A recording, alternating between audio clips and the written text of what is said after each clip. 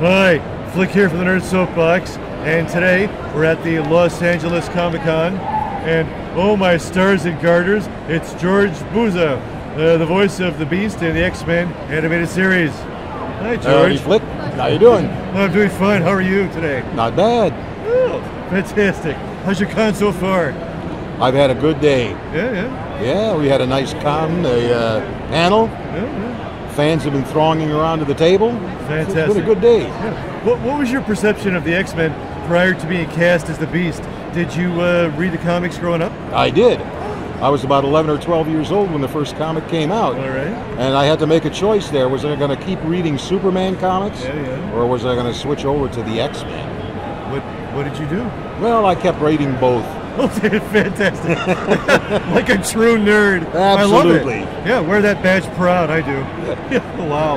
But what was the audition process like for you? Well, for me, I just got called in, and they didn't tell me exactly what the show was because it was a big secret. Yeah. It said Project X. Oh. But the X kind of gave it away. Yeah, They would have called it Project Y or something like that. But if you're going to do a show called The X-Men, and you call it Project X, isn't that kind of defeating the purpose? Okay. And as soon as I read the lines and I saw that there was the part of Beast and there was Wolverine, well, dead giveaway, the right? Wolverine's out of the bag. Really? Yeah, totally. So that actually made me kind of excited because I knew what I was auditioning for. Right. And I really wanted in. Oh, wow. And you got in, too. And I got in. Yeah. Beast often had the most complicated dialogue because of all the literary references and the techno-babble, but you spoke it with such eloquence. Did you ever have any trouble with the dialogue in the recording sessions? Oh, absolutely not. I was an English major in university, so I was familiar with some of those things. Okay. And it was really nice to be able to say them. That's fantastic. Do you have a favorite episode or storyline? Well, of course I do. It's called Beauty and the Beast, and the Beast got to fall in love.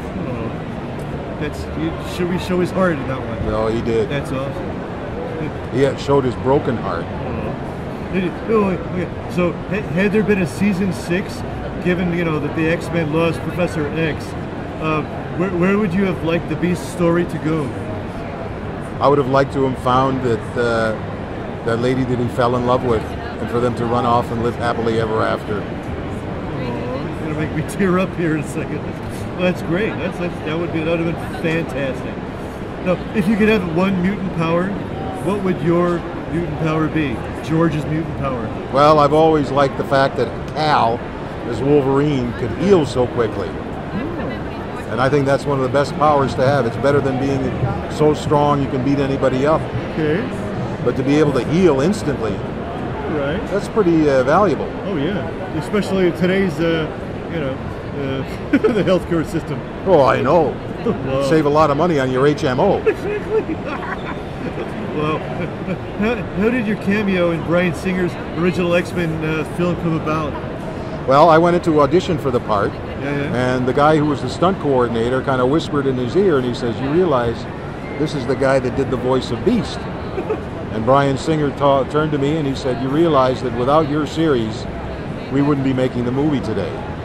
And he gave me the part of the trucker, which was 5 days of work, which is no small thing. Fantastic. And I got to work with Anna Paquin, and I got to work with Hugh Jackman a little bit. And I got 5 days of work out of it. You can't shake a stick at that. You can't, that's no. Good. And I was in a major X-Men movie. That's fantastic.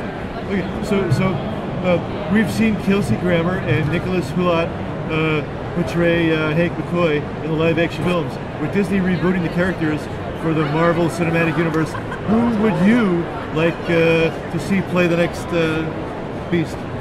Well, being an old guy, I think both Kelsey Grammer and that other guy you mentioned are a little bit over the hill. Okay. Like, Beast is supposed to be in his 20s. Right. And I'm not really up on actors who are in their 20s now. Okay. So I really couldn't make that decision. All right. Fair enough. I'm even too old for it. No. Yeah. All right. I don't always trust things I read in IMDB, but according to the trivia section, you're also a biker, a weightlifter, rock hound, and a philatelist. Is that any truth to any of that? All of that is correct. Even philatelist? Absolutely. Whoa. Since I was 5 years old. Okay.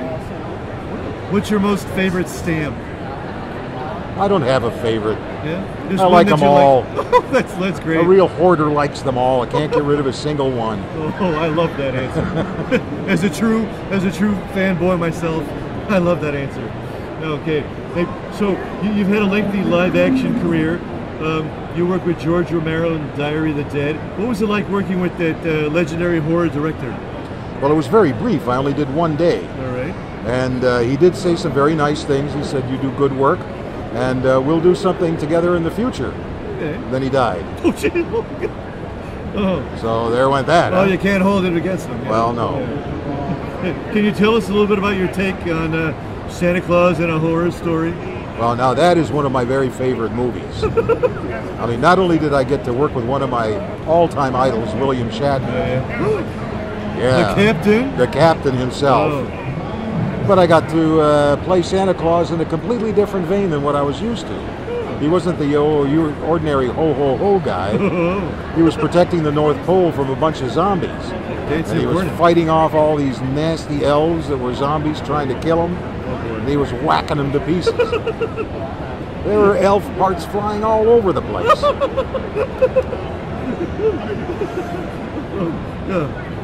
Do you like Star Trek? I did. I was a big fan of Star Trek. Who's your favorite captain? Well, Captain Kirk. All right. Is there another? Is there another? Yeah, mine too. Yeah. What are you working on now? Retirement. Really? Not much. Okay. I do a little bit here and there. I do the odd kitty cartoon. Okay.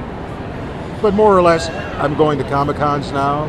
Okay. I spend a lot of time with my 10 grandchildren. That's fantastic. Yeah, they range from age 1 to age 18. Wow. So there's a whole bunch of them. Wow.